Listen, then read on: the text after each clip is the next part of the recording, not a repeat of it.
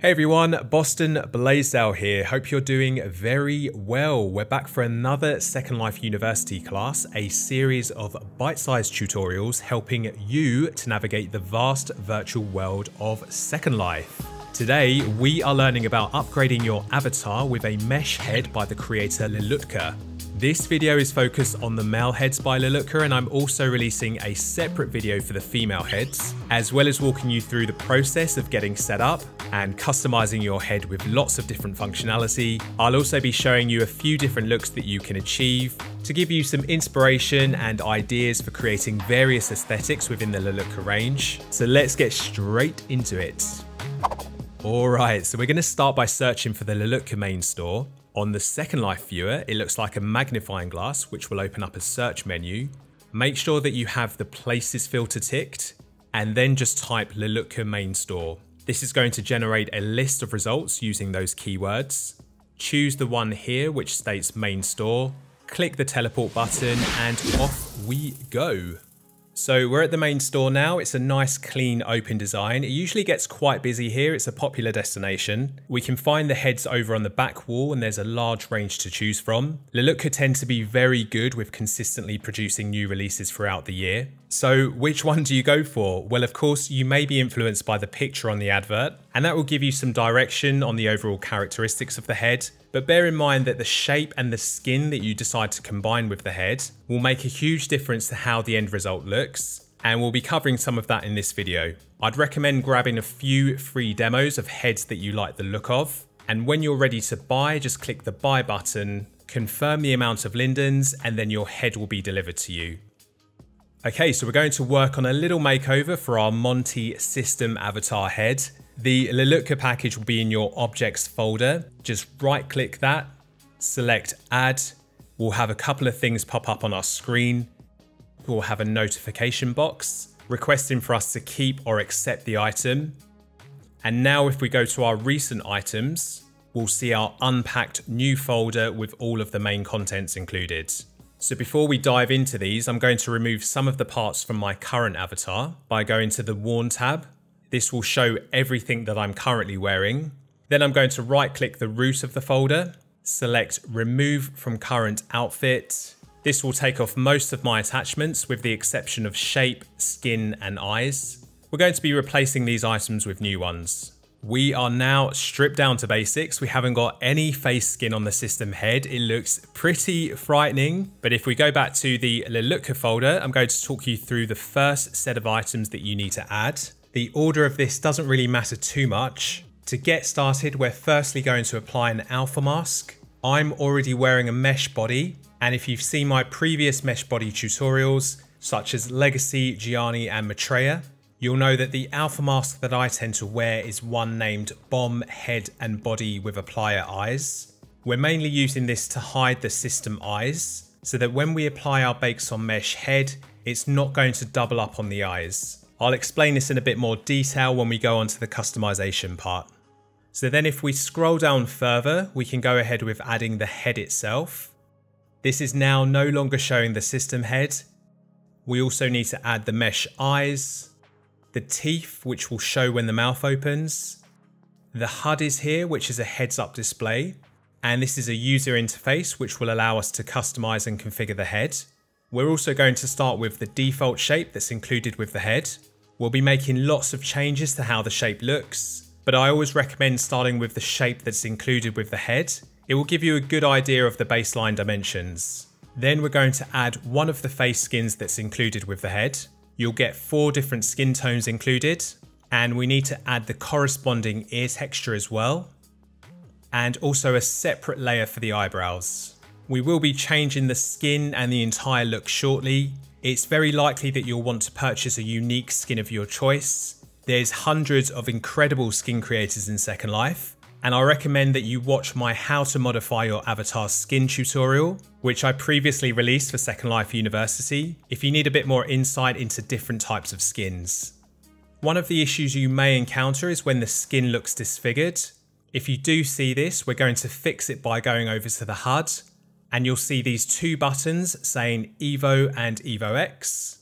We're going to click on the EVO X button, So what we've done here is we've changed the application of the UV map. So what does that mean for you as a resident? Well, you just need to be aware that the majority of new release skins and add-ons for Lelutka, these will be made for EVO X. So if you're buying any third-party products such as skins, make sure that you check the advert and if it states EVO or EVO X, and then just stick with one of those systems. I would personally go for EVO X since it now seems to be the most popular one to create for. Back to our main folder, we're going to add a hairbase. These need to be unpacked from the main folder down here. It says Unpack hairbases. When you open up that folder, you'll have two boxes to decide between, male or female hairbases. We're going for the male version, so you need to unpack that one as well. Once unpacked, you'll get a long list of different hairbase textures to choose from. We don't know what any of these numbers mean, so we're going to open up the images, which are these little square texture symbols. And with these open, we can now pick the hairstyle that we like and then choose the corresponding hair color, which is on the vertical list of samples. We're going to jump back over to the folder again and then find the number which corresponds with the image. Right click that item, select add, and then we'll see it rendering. So before we look at the customization options that are included with the HUD, we're going to do two things. Firstly, I'm going to switch to a different skin of my choice, and then we're going to reshape our avatar. For the skin, I've removed the one which comes with the head, and I've swapped over to one by the creator Aviglam. And now we're going to reshape our head by right-clicking our avatar, select shape. This will open up a range of appearance sliders, which we can manipulate by moving right and left. This will all come down to your personal preference. If you're buying a skin, they often come with a shape included, but bear in mind that all shapes are made for one single head. So for example, a shape for the Skylar head will not work on an Eon head. But now that I'm done with the shaping, we can move on to some of the other elements. There's two different ways of applying facial hair. Firstly, we have lots of bakes on mesh beard layers. It is a little bit hidden, so I'm going to show you a couple of steps for locating it. First, go to your main Lelutka folder, find the subfolder which is named Unpack Add-ons Lelutka EVO X Bomb. Once you've opened that, go to the bottom of the folder and you'll see another object named Unpack Facial Hair, and this one's for Lelutka EVO X. Within this folder is where our layers are going to be included. So we can open up this image to find something which takes our fancy, and the same as we did with the hair bases, we can just match the number of the style to the item that appears in the folder. We could either go for something with a fuller volume down to much lighter stubble if you just want to add some contrast and texture to the skin. There is a second way of applying facial hair, and that's by using the inbuilt HD appliers. You'll need to wear the HD beard object, which is in the main Lelutka folder, and then you can add the separate HUD for this beard. The application of the HD beard is different to bakes on mesh because it sits on top of the mesh and you get more of a three-dimensional effect as opposed to the layer being baked into the mesh. To modify the color tint for any of the presets, I've gone into the pencil icon and chosen a darker color from the samples, and then just use the vertical bar to darken or lighten it. The good thing about the Lelutka HUD is that you can use it to tint any of the proprietary parts, and also third-party mesh add-ons, which are compatible with the head. When you want to remove it, just click on the detach button directly from the HUD, or you can of course go back to your inventory. Right, we're going to jump over to the eye section, and we're going to look at two methods for how you can wear eyes, and the reasons that you may choose one over the other. So the first are known as applier eyes, and the ones that you get included with the head, these can be operated and modified in the HUD. You get 18 different eyes to choose from. These look pretty good when you're starting out, and you can offset the eyes using the controls down here. Just click the arrows to move the eyes vertically or horizontally, and also using these circular buttons to resize the eyes if you want them larger or smaller. You may also decide to shop around in World or on the marketplace if you want to upgrade your eyes with a specialist eye creator such as Aviglam. Depending on how you want to set your head up, they'll provide different versions in the pack. We're sticking with our applier method and using the Aviglam HUD, which is listed as Lelutka EVO X. With this open, it allows us to choose the color in the same way as we did on the Lelutka HUD, But what I like about these is that you can also choose the darkness and the effect of the sclera, which is the white part of the eyes. Aviglam use a system from A to D, A being a very clear sclera and D being a bloodshot effect. These can be applied independently to each eye, so you can just click on the letter and then choose which eye you want to apply it to. So that's the first method of having your head configured using applier eyes. The main benefit being that you can use the HUD to quickly change between colours and also have different colours for each eye. The second method that you may want to use, which is equally as popular, is to use bakes on mesh eyes. So I'll explain the steps first and then describe the benefits. Firstly, we're going to completely remove the alpha mask which we put on earlier. We don't need to be wearing an alpha mask if our head, body and eyes are all bakes on mesh. Now we can go back to our Aviglam folder, choose the eyes that we want to wear. Now when I wear these, I'm actually going to have the applier eyes clashing with the bakes on mesh eyes. If I zoom in closer, you may be able to see that it looks a little strange here. So we need to tell the head that we're switching to bakes on mesh by clicking the bakes on mesh button in the Lelutka HUD. And here we go, now everything is bakes on mesh. We can no longer use the HUDs to change eye color. This section will become redundant unless we switch everything back. So one of the benefits of wearing bomb eyes is that you'll see the exact color as a separate attachment in your worn items, as opposed to using the applier scripts, which don't give us any visual record of what we're wearing. Similar to the HD beard which we used earlier, you can also use HD eyebrows instead of the eyebrows which are on the skin. So over on this section of the HUD, we can add one of these eyebrow styles. There's 6 to choose from and they look really good. One of the benefits of using these is that you can resize and reposition them on the face using these buttons down here, so you have a bit more flexibility compared to bakes on mesh brows or the ones that are already on the skin. It's also possible to tint the eyebrows by clicking this button, choose HD brows, and then select the color from the palette. And by the way, make sure that you're wearing a browless version of the skin so that you're not doubling up on eyebrows. With most skins, you'll get different versions in the pack because they account for the fact that some people prefer to customize their own eyebrows to change the look of the skin. If you need to remove the brows, just click on the clear button. Moving on to face shine, there's actually lots of face effects here, and these can add some more realism to the face and skin. You can use a combination of these shine presets with the intensity and glossiness buttons down here. For this to show, you need to have a light source directed towards the face, and you'll need to have advanced lighting model checked in your graphics preferences. If I toggle between having advanced lighting switched on and off, you can see the difference when shadows and a bit of shine are added to the face. Sometimes if I'm in a laggy area, I'll have advanced lighting switched off. It's a bit more taxing on your computer resources, but for photos and videos, I generally have this switched on to get the full visual effect. And you should explore the different facial effect options in the HUD. One that I particularly like is under the HD button, then click the eyelid tab. This one over here will add an aging effect around the eye area.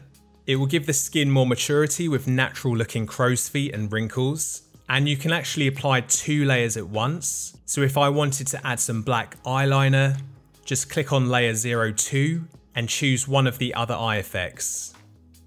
One of the best features about these heads is the ability to control facial animations.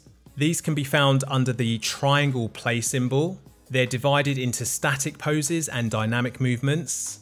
This middle section here is what I'll often use for photography. It's really good if you want to move the eyes in a certain direction. Just click on the dots on the grid. Below the eye poses, if you want your mouth to move when you type in chat or speak on the mic, just make sure that you've got one of these vocal buttons selected. And as you choose the selections from left to right, they get a bit more animated.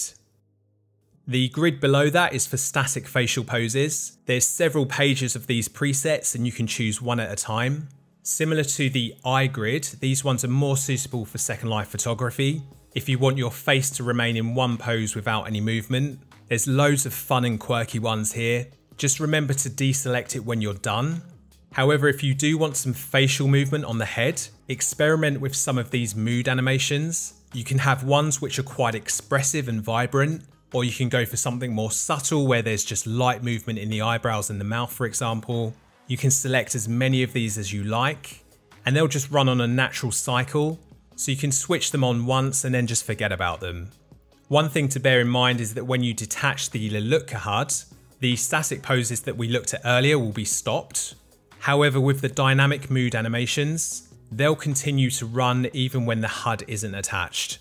And we always recommend that you don't leave any of your HUDs attached when you're exploring Sims. It can contribute to lag in Second Life. Sticking with the theme of animations, another fun feature with these heads is their elf ears. So over in the main tab, you can hide the default ears on the head, and then attach the elf ones, which are located in the main folder. You can control the animations by clicking the blue box at the bottom of the HUD, and choosing which type of animation that you'd like. With these heads, there's so many options for creating different aesthetics. For example, for this look, I've used the head that's named Jen. It's got completely different characteristics to the Eon head. For this one, I'm wearing a skin by the creator not found. And I've also added some freckles which are included with the head in the add-ons pack. I've also applied some hair by Modulus, because although I love hair bases, they can look a little bit flat, which is how they're supposed to look because they're baked onto the head. So having some mesh hair can bring some life to it. Check out my how to customize your avatar with hair and accessories on the Second Life University page, if you need some guidance around where to shop for hair and how to apply it. And this other look, which I also featured in that video, it's using the Lelutka Ford head with a skin by Not Found and hair by the creator Camo. As I mentioned before, the way that your avatar looks is really down to the combination of the head, the skin and the shape, and then just having fun with using different add-ons. Try the add-ons that are included with the heads before buying any more, because there's so many that you get, such as hair bases, facial tattoos and facial hair. But the beauty of Second Life is that you can build it up as much as you like, or just keep things nice and simple. If you do run into any issues with the head, or you just want further information for understanding things like EVO and EVO X, check out the Lelutka website. They've got an FAQ section which is really helpful. They've also got a very active Discord group with an efficient support team, so join that if you want to be part of the community and keep up to date with new releases and updates. But that is all from me today, guys. I hope you enjoyed the video. If you did, don't forget to give it a thumbs up and leave a comment below. But take care of yourselves, be good to each other, and I will see you soon.